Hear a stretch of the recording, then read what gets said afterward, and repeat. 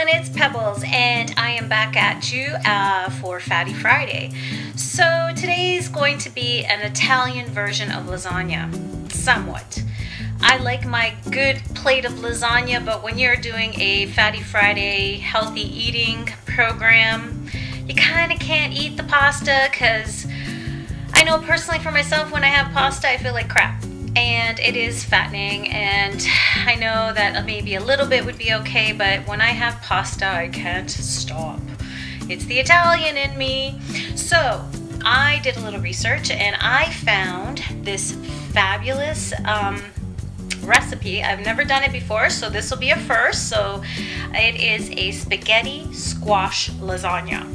And I kind of tweaked it a la Italian style, so I added a little bit of vegetables and stuff that I prefer in my lasagna just to boost it up a little bit. But if you're interested in seeing how to make spaghetti squash lasagna, then stay tuned. Alright, see, hopefully you'll stay and watch me make this lasagna. Wish me luck. Okay, to start off, to make this lasagna, you are going to need some eggs. You're going to need some pasta sauce. This is my homemade sauce, and I've already pre-cooked it because this is like an all-day thing for me, so I already pre-cooked that. You're going to need some garlic, some baby spinach, some fat-free or partly skimmed shredded mozzarella, some cilantro, which is optional. You don't need to put cilantro in it, but I am going to. A yellow onion or white onion, white or yellow onion, some mushrooms, and these are the cremini mushrooms, some extra lean ground turkey, and of course the main ingredient, your spaghetti squash, and that's what that looks like right there. Now for your seasonings, my true seasonings that I use with everything, my Italian spice, and this is homemade. It's got basil, parsley, and oregano, and we grow it in our home garden, and then we dry it out. Well, this is what my mother does. I don't do this, but my mom does it. And then we have some fresh spices. That is true organic, my friends. And then we have onion powder, garlic powder, salt, and then black pepper. And then of course my coffee with my lipstick. Isn't that beautiful? Alright, so the first thing we're going to do is we are going to prepare the spaghetti squash. So come with me near the stove and I'll show you how to prepare this sucker. Okay, so you have your spaghetti squash. Now I always like to wash and rinse out the outside of it, because a lot of people touch these in the grocery store and I get skeeved out. So I always wash the outside of my squash or any kind of vegetable or fruit. I always wash everything before I actually cook it.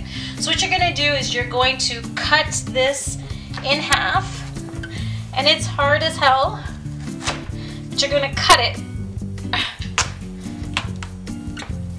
Be careful when you're doing this because this sucker is very tough.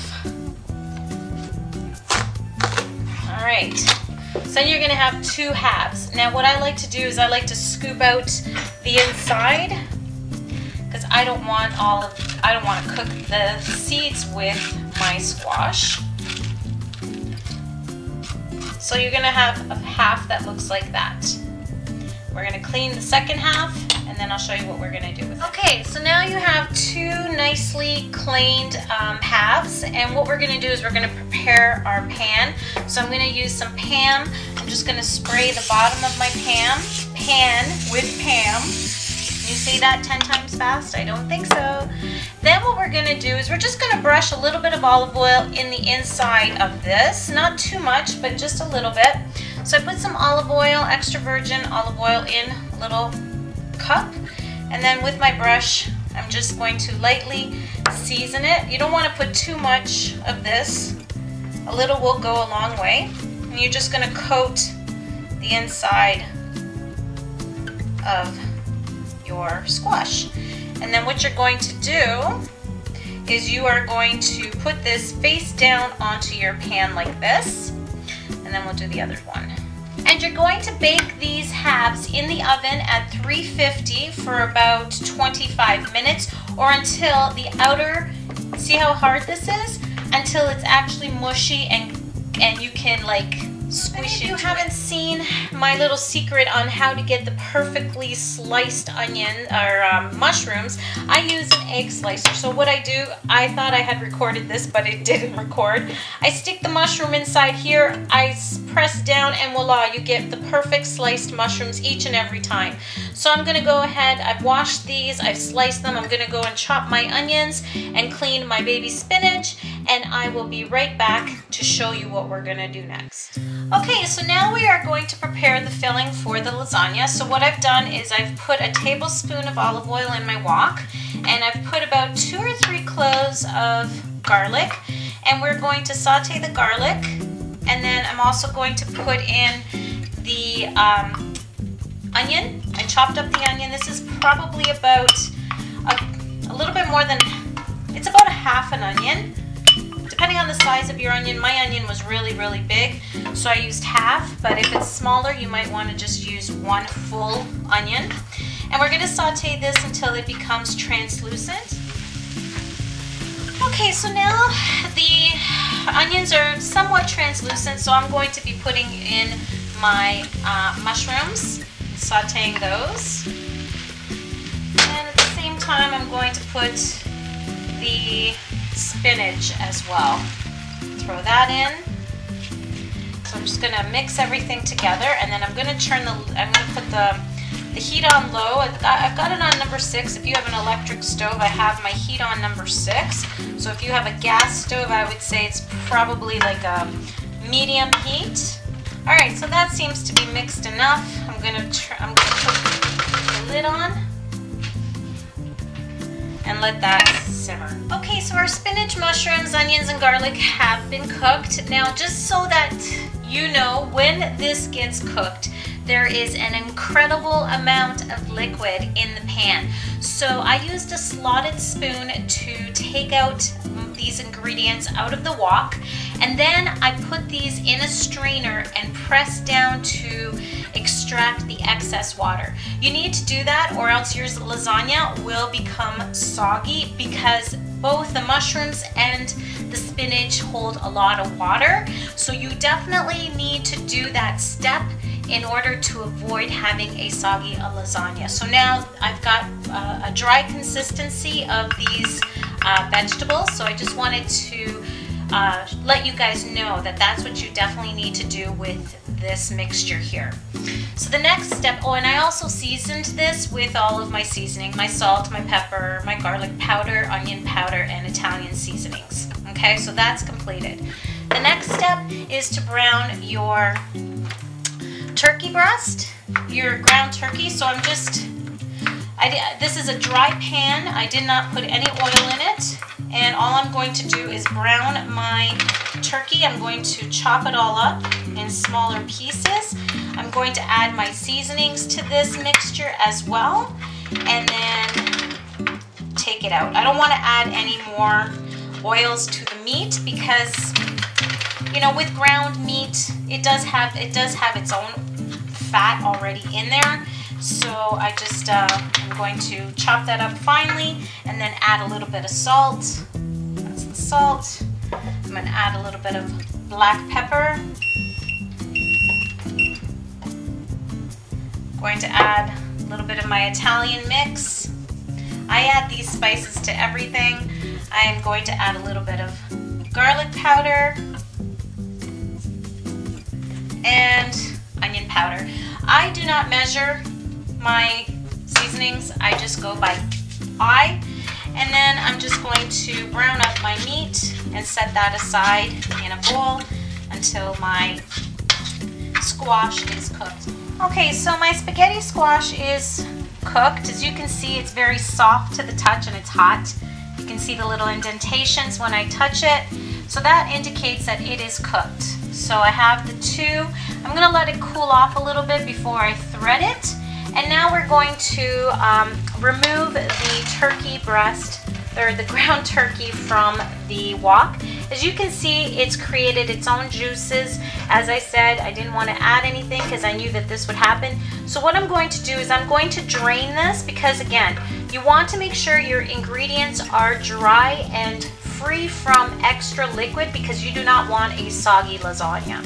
So what I've done is I've put a paper towel inside a bowl, and I'm going to drain it and put all of the turkey in here, and then I'm going to put it in this bowl so that my turkey will be a nice lean and liquid-free consistency. Okay, so now we're going to thread your spaghetti squash. So we're going to put it upside down like this, and it is hot. As you can see, the steam is just coming up. So we're going to thread this to make it look like spaghetti, so it's pretty easy. All you do is, with a fork, this is what you do. You just take it out of the shell, and look how nice it's coming up. And then we're going to scoop that into a bowl, and this is going to be your actual pasta. Well, it's going to act as your pasta. What I'm going to do actually is probably do this. So it goes right into the bowl. And I'm holding it with tongs because honestly I don't feel like burning my fingers, and as you can see, it's super hot. Okay, so once you've grated all of the spaghetti squash out of the shell, this is pretty much what you're left with. So it's pretty hollow. You can get, pretty much you can hollow it right out. See how nice and clean that is? So you're getting a lot of the pulp with this squash, and this obviously you discard, and this is what you're left with. So now we're going to prepare the actual lasagna. Okay, I decided to use this bigger pan because I have a lot of ingredients. So the first thing you're going to do is you're going to spray your pan with a little bit of Pam. So we're going to spray that all so nothing sticks, and make sure you get the sides. Okay. Then what you're going to do is you're going to put the spaghetti squash at the bottom of your pan. Because I didn't season this, I am going to season my squash with a little bit of salt, a little bit of black pepper,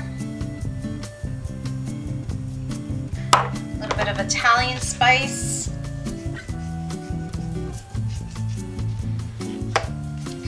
little bit of onion powder, and a little bit of garlic powder. Okay. Screwed that up a little bit, so we're going to just mix it all together. You're going to add your other ingredients. So we're going to add our turkey that's ground. And remember, your ingredients that go inside should be very dry, so make sure you're blotting your meat. You could, if you're not watching your weight, you could make this with sausage. Italian sausage meat would be really tasty. But this is my healthy version of it. And then we're going to put a little bit of sauce. So I've got my homemade sauce, and I'm going to put that over top. Spread that.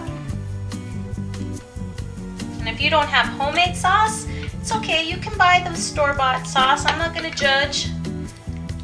I'm not going to judge you if you don't have homemade sauce. But as an Italian, that is a cardinal sin.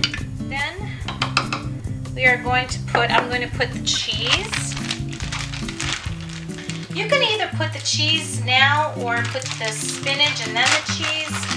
I think I'm going to do the cheese. And just, you know, a little bit. I'm not going to normally this thing would be covered with cheese.